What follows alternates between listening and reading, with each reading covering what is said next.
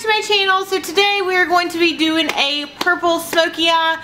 I had the idea from the new Anastasia artist palette. Looks like this. Has a lot of great fun colors in it. I talked about it on my first video, my Sephora haul video, and said that it would be really great to do like a smoked out under eye. But you know what? I was in the mood to just do a full colorful eye. So I have brown eyes, so, well, as you already see, but brown eyes go really great with purple, so I thought why not go ahead and film a really colorful smoky eye for you. So I hope that you guys enjoy. If you like these kind of videos, make sure to give a thumbs up, comment, subscribe, and I'll go ahead and get into the video. I'll see you next time. Bye, guys! Alright, so starting off with the clean face, I just want to say, just in case anyone is wondering, I did get my wisdom teeth taken out, so that is why half of my face looks a little bit swollen. So we're going in with the Anastasia Beverly Hills Dip Brow Pomade in the color Blonde.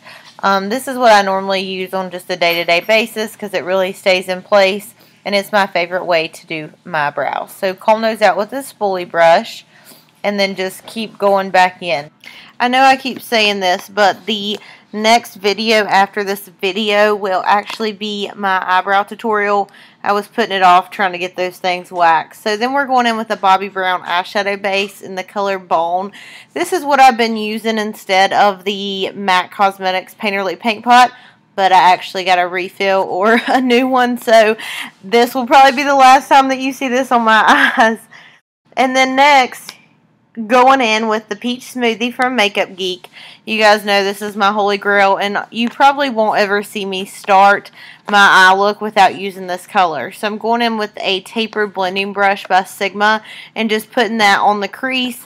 A transition color just basically means it's the color that you're going to lay down, so that way you can blend the rest of the colors in seamlessly.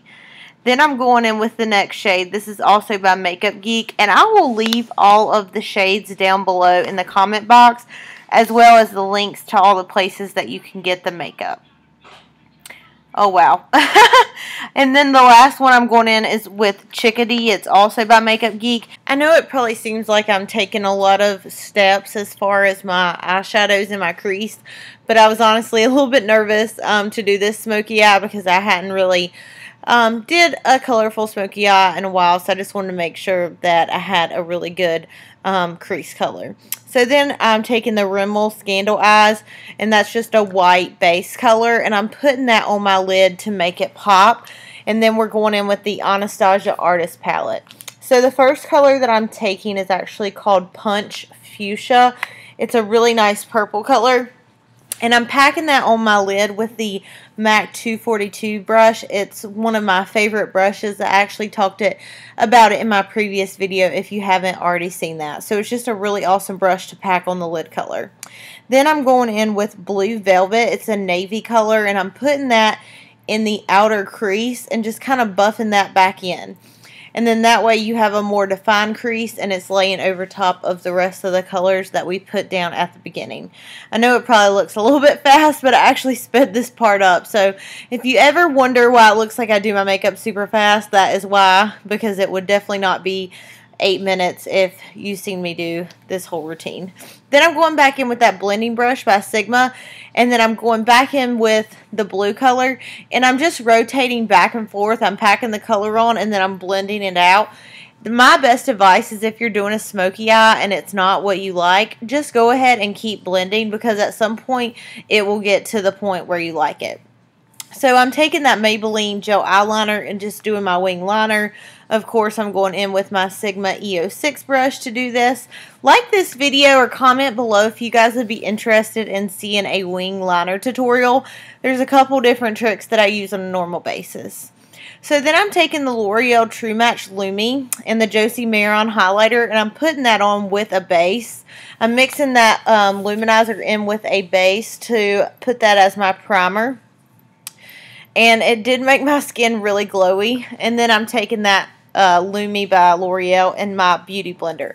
To be honest with you guys, I'm really impressed by that foundation.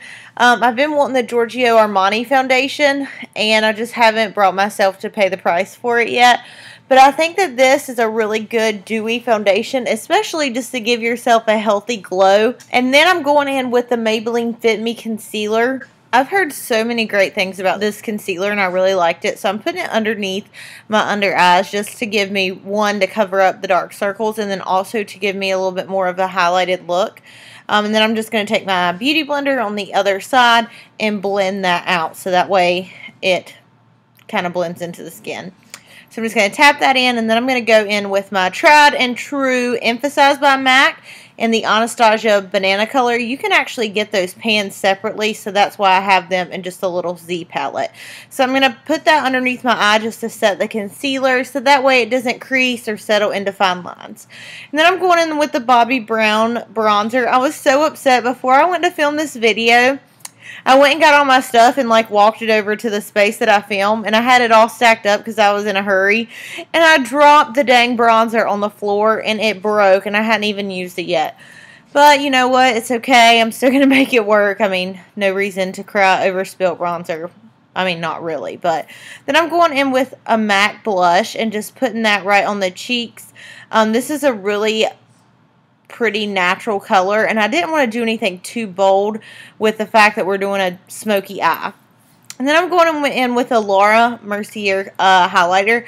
I absolutely love this highlighter. It reminds me of the Bobbi Brown Pink Glow highlighter that came out over Christmas, and that highlighter is just absolutely to die for, and you can't find it anywhere else. Then I'm going in with the Miss Manga mascara. I didn't actually include this part just because it looks a little bit funny with me doing my eyelashes. So what I'm doing now is I'm taking a definer brush and I'm putting that color right underneath the bottom of my eye. Not my waterline, but right underneath, and packing it really closely to my eye. And then I'm taking a pencil brush and the color Unicorn and just blending that color out. So as you can see, it's a little bit hard to not blink your eyes while you're doing this step. But that way it's blended out and it doesn't look like you have any harsh lines underneath your eye. And then last step on the mascara train is going to be to take the MAC Gigiblack Lash. This is my favorite under eye lash mascara, and just coat those bottom lashes. I'm next taking Soar by MAC as my lip liner, and I'm just outlining my lips. Typically I fill in my lips completely, and I feel like that helps my lipstick stay on a lot better. So I'm just lining those in completely, and then I'm going in with the color Honey Love by MAC to give me a nice nude lip, and I'm topping that off with a little bit of Lipglass by MAC. And I'm not sure the color of this lip gloss, but like I said, I will leave everything down below in the description bar, so that way you guys have it if you want to try any of these products out. And there is the finished look. Thank you guys so much for watching, and until next time, I'll see you guys soon.